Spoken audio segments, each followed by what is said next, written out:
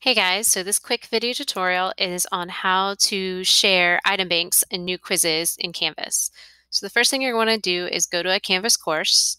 Then you want to come down on your left-hand menu to quizzes. Once you're on the quizzes page, you're going to want to select the quiz that is a new quiz. So you're going to look for the darker colored rocket ship and open a quiz. It doesn't matter which quiz you open because you're going to go to item banks in the top right.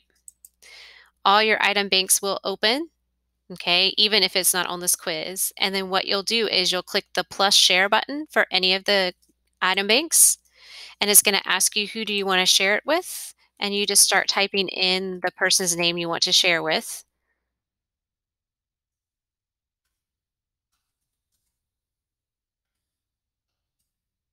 Once you find all the people you want, you'll just click add.